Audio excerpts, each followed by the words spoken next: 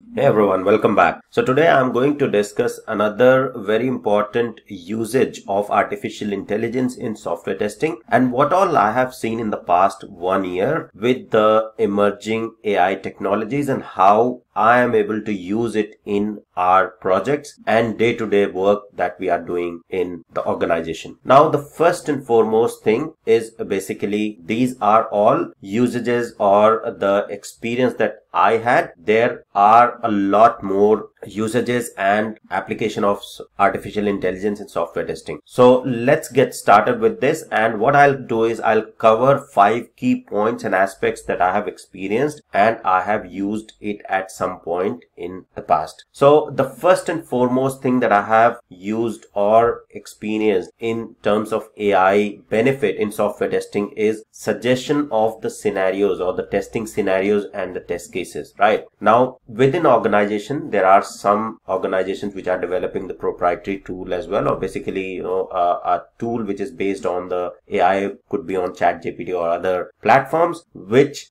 use and train those tools on the existing database or set of scenarios and test cases that they already have. Right now, based on that, the organization is able to get the really customized or very specific results of test case suggestion for that particular organization. That's one case. But even if that is not customized or AI is not customized or used from the organization perspective or organization data perspective, still you will be able to use ChatGPT, for example, to get the test case suggestion, right? So ChatGPT is very, very powerful. If, say, for example, you just go in there, type in plain English that I want test cases for this particular module, right? Login module or registration module or something even complex as well. You will start getting the suggestion of the test scenarios and test cases, the things that you should go ahead and test. Right now, based on those suggestions, it's your responsibility then to analyze those suggestions that are being given by the artificial intelligence tool and then see what tweaks and changes that you need to do and use those. Right, so what this does is it helps you to quickly create the test cases. Right, so instead of typing everything, you can quickly just type in the AI query into the tool and the test cases or the scenarios will be popped up, and then you can see whether they are sufficient, whether they are well written enough, or you need to do changes. Mostly you'll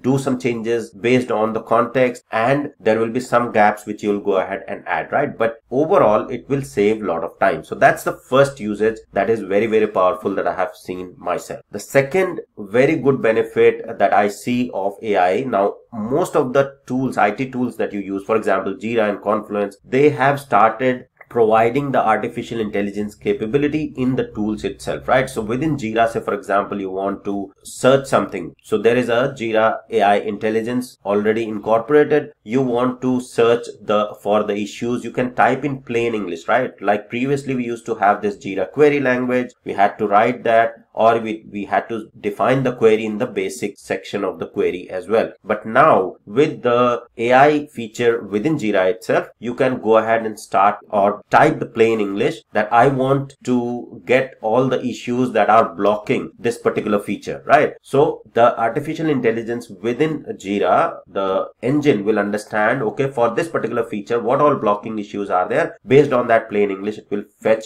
the results accordingly. Now it's your responsibility to make sure that the results are absolutely 100% correct and nothing has been missed. Right, but quickly it will be able to, mostly it's accurate. Right, so it's not that it is even like half accurate, it's very close to accurate but not 100%. Right, it could be, because it's just a model. Right, so it returns the results based on what it has learned. So whatever results you are getting, you have to make sure that you validate those as well. Right, so that's the second very important use case that I have used. So AI within JIRA, Confluence and many other tools. Right, there are automation tools as well. So they say low code, no code and AI testing and all of that. I'll explore some of those and come with the tutorials on that, basically what is the capability or how much those tools, whatever they claim, are supporting, right? So you will see that live as well. Now, the third very important aspect of artificial intelligence is generating code snippets for common automation modules or scenarios, right? For example, I want to read data from CSV file. I can go ahead and in ChatGPT write this particular statement, and I want this code in Java, right? So based on that statement, ChatGPT will go ahead and fetch me the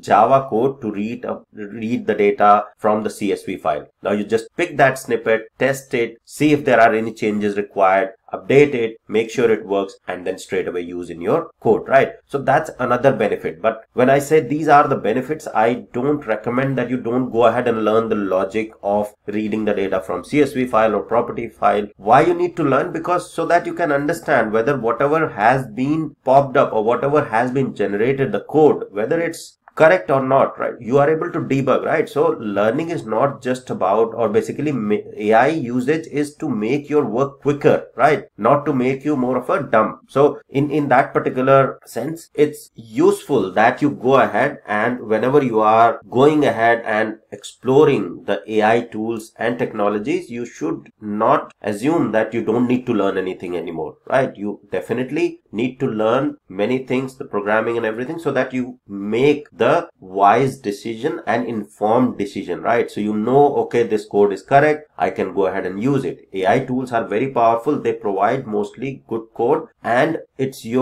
based on your scenarios and your usage, you have to go ahead and maybe tweak things. And if you don't understand and you straight away just keep copying and pasting, you are ending up in a big sort of problem. You are not able to going to learn automation, right? So that's where learning, even though you are expediting your work, that doesn't mean that you stop learning the coding or any of the test case designing and those sort of things, right? That is not going to go away.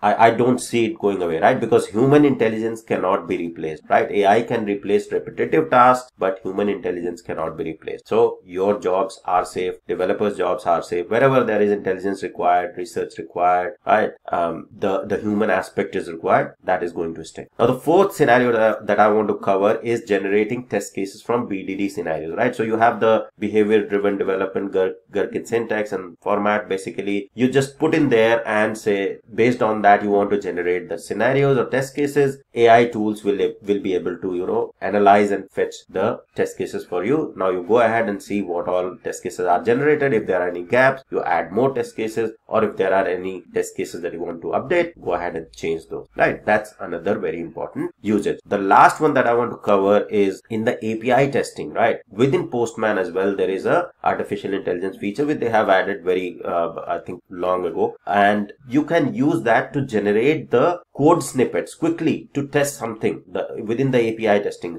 For example, you are testing a REST API, you can just use that particular capability within the tool itself or within other external tool, for example ChatGPT, and you can say, write a plain English that I want to test this particular API or whatever API, and I want to test these many response codes. So give me the code snippet for that. You will get more or less good code snippet that you have to analyze and then use it, right? So all of these scenarios that I have covered will make your work quicker, right? You don't have to type everything from scratch. Things will be typed in and provided you. Now you have to, as the software tester, as a smart person, basically you need to know how you are going to search and use it. So once you go ahead and search, you get the suggestions, then your knowledge will help you to understand what has been provided. Is it valid? Is it valid for your scenario? Is it not valid? If it is valid, yes, I accept it.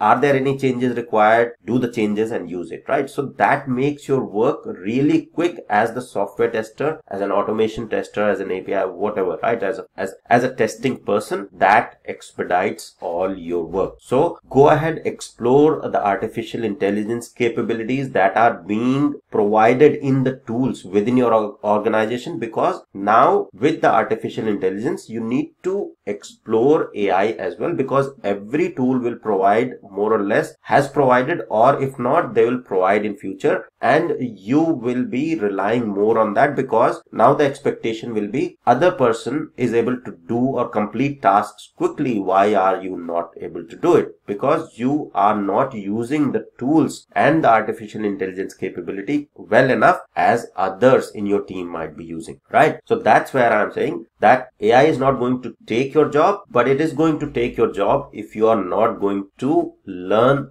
how to use artificial intelligence, and you slack behind or you are slow to deliver results. Obviously, company will prefer, or organizations will prefer, the people who learned how to use it and deliver results faster. That's where there is a lot of conversation, communication happening that AI will take away jobs. AI will take away jobs if you do not know how to use it and you are not able to provide the expedited results, because the tools are being provided to you now to deliver things faster, and you are not using it to deliver things faster. That might result in job loss. Okay, so no job losses happen because of some new technology coming in. The job losses, or people, only those people lose job who are not able to build the skills around those new technologies and things that are coming into the market. Okay, so that's all for this particular video around the AI benefits in software testing. I hope this was helpful. Thank you very much for watching.